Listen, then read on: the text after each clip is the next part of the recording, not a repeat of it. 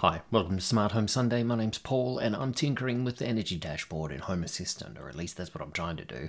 I did want to give you an update. Last week and the week before I was talking about these high home plugs, and I actually bought 6 of these. I forgot, I thought I only bought 5, but I bought 6 of them. So I've still got 1 more to flash, but so far 4 flashed to Tasmota. No problem at all. The key bit of advice I would give you if you're thinking about flashing these plugs is if at first you don't succeed, try again. Because a few of the plugs, even after the 3rd or 4th attempt, then it worked. So I was flashing over the air. So there was a video I put in last week's, a link to a video I put in last week's video. Does that make sense? So that'll definitely help you flash these. But look, one of them is a replacement plug, and it's a new version with new firmware, and it won't flash over the air. So I'm going to have to think about buying one of those little dongle USB to serial adapters and physically trying to flash, or otherwise I'm just going to throw it away. I'm keen to get some new plugs that I can just talk to directly. Yes, the Shellys, I know. When the money starts flowing, meaning payday comes, then I'll buy some Shellys. I am getting quite technical now, or at least for me it's getting quite technical in Home Assistant, because now that I have these smart plugs around the house, I'll give you a look at some of the ones that have been running for the last week and how much power they've been using, like the washing machine, the oven, the equipment cupboard, and a little Blue Sound speaker. I'll show you that in a moment. But what I do need to do in Home Assistant is not only connect those Tasmota plugs into Home Assistant, but I want to add a little calculation in there, because in our house we are using the Nordpool electricity price. So we're paying the spot price, and that spot price is every hour the price is different depending on demand, the weather, time of day, those kind of things.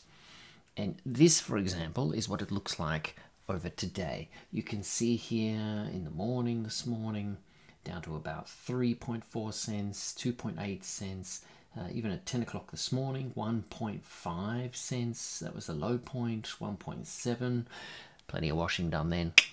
And then afternoon, evening, up to about 14.87. So you can see there's a lot of variation in the price each day, and so far since we've been on this is exactly what it looks like. It's very much up and down every single day. So if I can take advantage of those low points, then I will.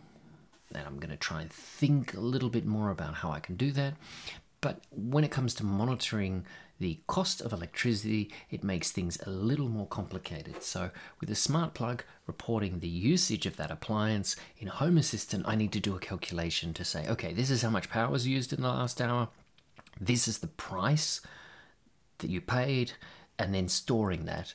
So I have a little bit of a history view. And what I would like is so that you could just glance at the dashboard and see in euros or euro cents how much that appliance has cost for the day. Right, so you finish cooking dinner, roasting some vegetables in the oven, and you see, oh, that costs 30 cents. Or you do the washing, same thing. Oh, that costs 25 cents. Maybe we don't need to panic. Maybe we can do the washing.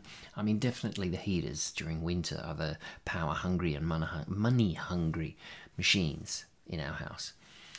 But it is good to get a perspective. And let me now show you actually what it looks like. So I've had 4 of these plugs, and I've just got them up here in the browser. This is the Tasmota firmware, and 4 of these around the house. And one I talked about was the equipment rack, and you can see there in the last week the energy total. This was from last Sunday. I put it in place, and it's used 2.1 kilowatt hours. Now, even at a 25 cent price, if it was 25 cents per kilowatt hour, well, you can do the maths, it's only cost 50 cents to run for the week. Now, of course, if that was 2 cents per kilowatt hour, well, that's only 4 cents. So there is still quite a price variation, but you know, trying to save 50 cents in the week, over the long term, yes, maybe you could save 20 to 30 euros if you found some way to run the equipment room on some kind of power supply, and it would charge during the cheap time. And I don't know, I'm still going to experiment with something like that, but there's not a lot of money to be saved there if you follow where I'm at. However, something like the washing machine, well, yesterday, 1.7, 1.3. So if you're using the washing machine every day and you're using kind of 50 cents a day, then that's definitely going to add up in the year. The oven, yep, did some cooking today in the oven. It was pizza Sunday and 1.8 kilowatt hours. So what did that cost us? Oh, now I don't know the exact price because I'd need to compare it to the actual hour when we were cooking. But yeah, the most expensive it was about 14 cents today, so 30 cents to cook the pizzas. Yes. So if you've got some ideas or tips for me on how to do that calculation in Home Assistant, well then let me know, because that's what I'm tinkering and trying to figure out, and I'll continue to try and figure out during the week, and let's see if I can give you a tutorial video next Sunday when I come back with more Smart Home Sunday. And I'm going to definitely work on getting the Tasmotor plugs into Home Assistant, so that's definitely coming next week.